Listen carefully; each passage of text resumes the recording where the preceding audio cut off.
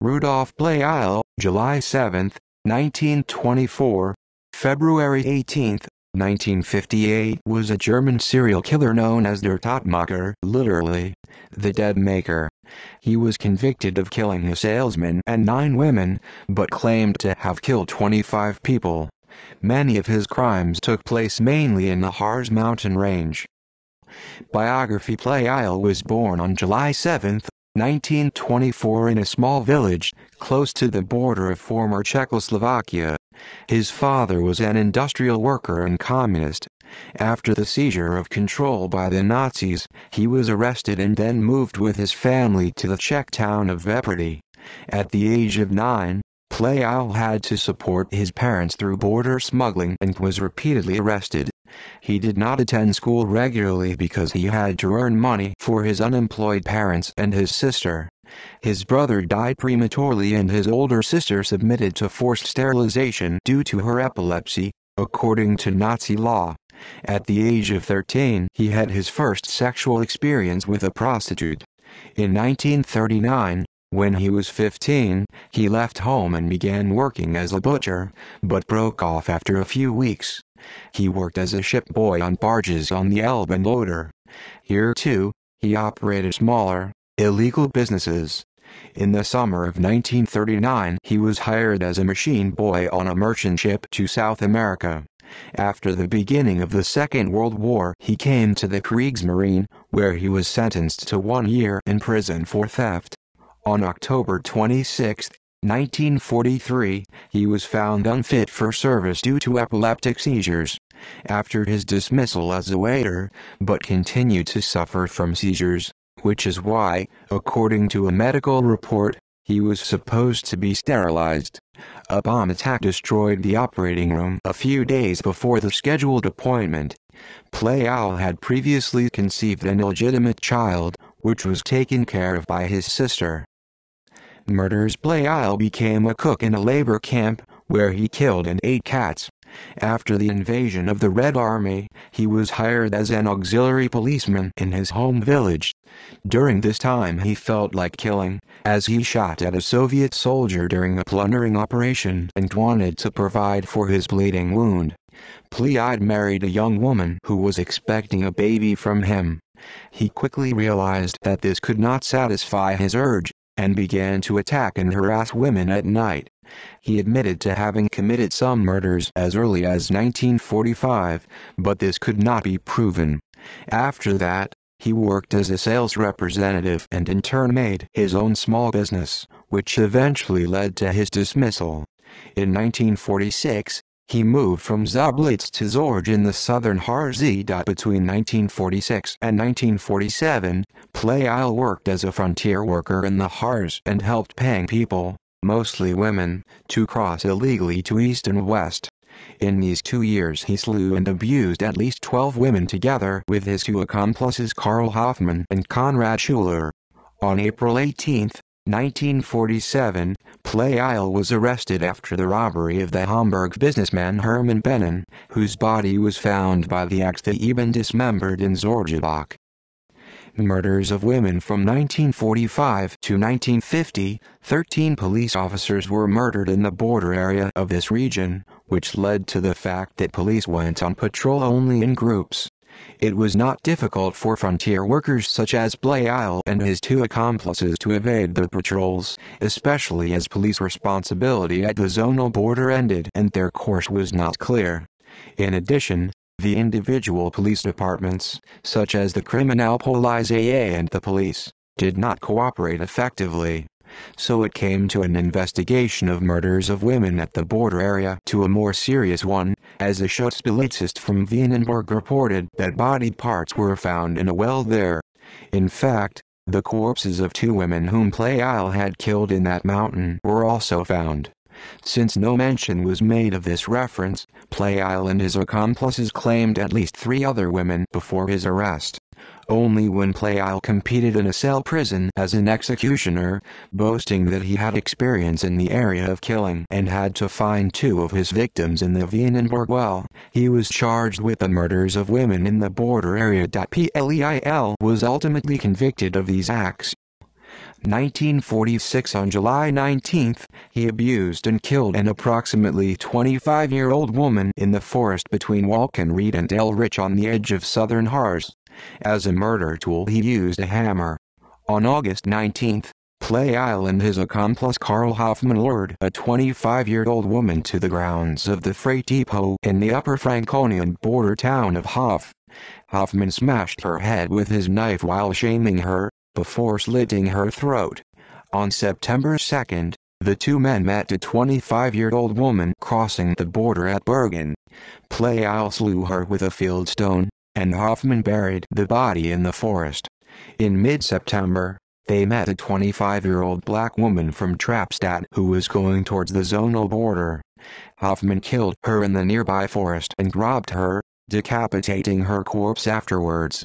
At the end of November, Pleil offered to guide a young woman to help her cross the border. In the forest between Elrich and Walkenried, he suffered from a strong alcoholized epileptic seizure.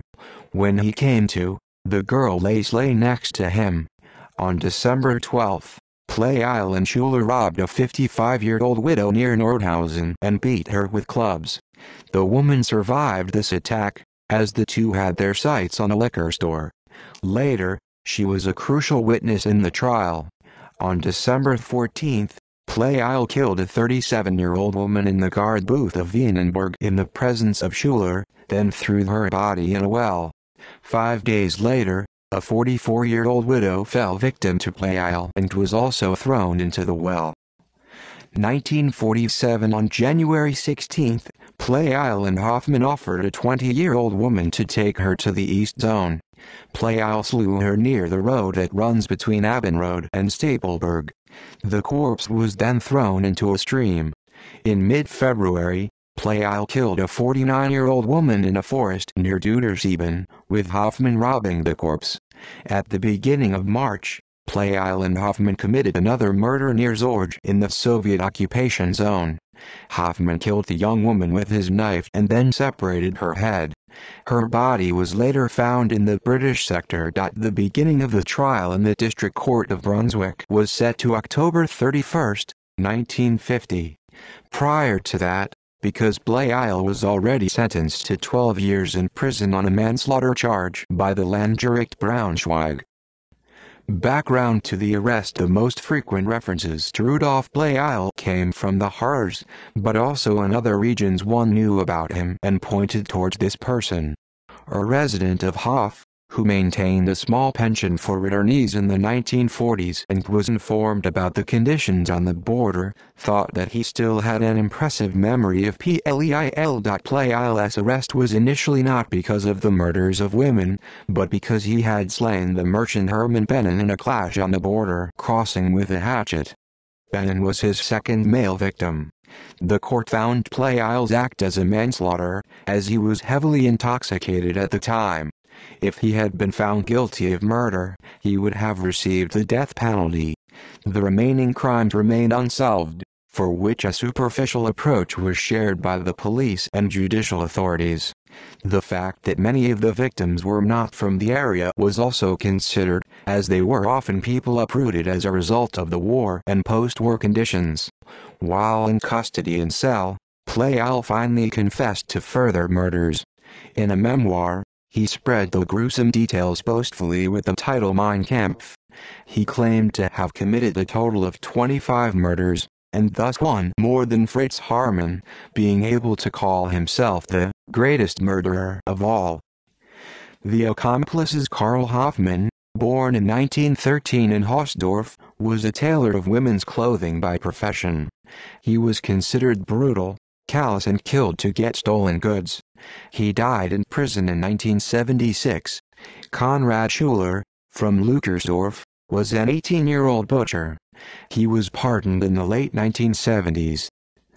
Trial: Pleil and his accomplices were persecuted by the press, at home and abroad. Foreign newspapers sent reporters. Pleil caught the attention and tried to focus on it as much as possible.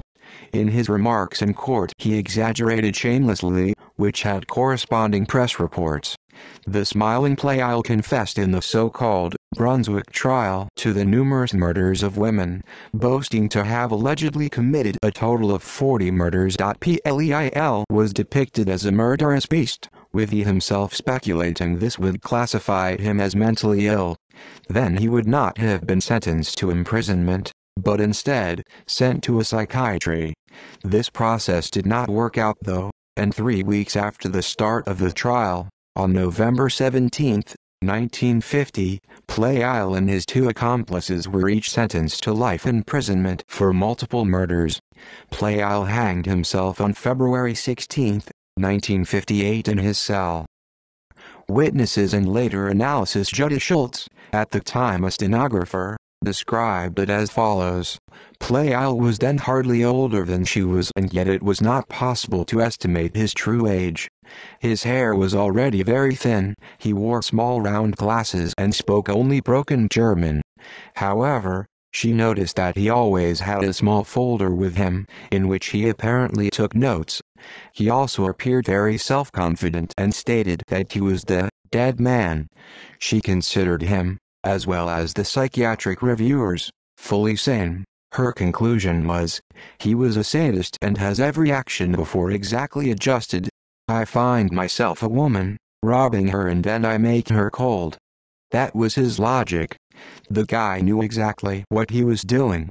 Eric Helmer, a former prison's recollect, remembered that he was allowed to visit Pleil initially only in company, as this was considered dangerous. He was particularly reminded of one event. When he visited Pleil, he sat in his cell crying and showed him a letter from England in which Christian women wrote that they were praying for him.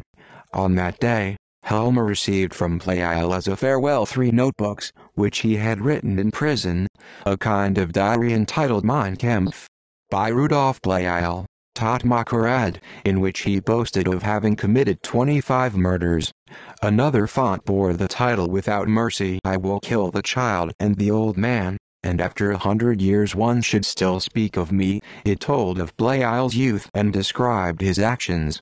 The criminal psychologist Alexander said in his analysis of Pleil that he was not stupid, but rather very devious. A letter from Pleil he examined showed a clear reflection of the ego of Pleil and the overall picture of a murderer who considered it his special talent to be a dead maker. In 2007, the filmmaker Hans-Dieter Ruch filmed the documentary film Der Todmacher Rudolf Pleil about the life of Rudolf Pleil for the Das series Die großen Kriminalfall. Helmach, the daughter of one of Rudolf Pleil's victims, tells in a newspaper article about her mother's diaries. Literature. Wolfgang Ulrich, The Case of Rudolf Pleil and Comrades. In Archive for Criminology, Volume 123, 1959, pages 3644, 101-110. Christian Zentner, Illustrated History of the Adenauer Era. Munich 1984, ISBN 3-517-00845-1, p92ff. Gerhard Feix, Death Came by Mail. From the History of the FRG Kripo. Publisher Das Neue, Berlin 1988, ISBN 3-360-00197-4. Hans Pfeiffer, The Compulsion to the Series, Serial Murderers Without Mask, Militsky Publishing House, OA, 1996, ISBN 3-86189-729-6, online, p. 163ff. Retrieved on May 30, 2014. Catherine Kompisch, Frank Otto, Monster for the Masses: The Germans and Their Serial Killers. Militsk, Leipzig 2004, ISBN 3-86189-722-9. Catherine Kompisch, Frank Otto, Devil in Human Form. The Germans and Their Serial Killers. Bostelub, Bergisch Gladbach 2006, ISBN 3-404-60571-3. Reinhold Albert, Hans-Jorgen Salier, The Dead Maker Rudolf Pleil. In Border Experiences Compact, The Border Regime Between South Thuringia and Bavaria, Hessen from 1945 to 1990. Leipzig. Heildberghausen 2009, ISBN 978-3939611-356, p. 277 ff. Does the Herring Have a Soul? In Der Spiegel. Number 29, 1958. Online. Pleil Memaren. Wildrudwenner Davin. The Case Rudolf Pleil, Totmacherad. In Criminalistique. Independent Journal for the Criminal Science and Practice 1985, pages 339-341. See also Fritz Harman. References. External links: The Dead Maker Rudolf Pleil on DASERSTE.de Firuz Vladi. Rudolf Pleil, the dead man also murdered in the southern Harz. On KARSTWANDERWEG.de The Big Criminal Cases, The Death Maker Rudolf Pleil on DOKU-1.de, ARD Documentary DOKU The Great Criminal Cases Rudolf Pleil The Total Maker, YouTube video.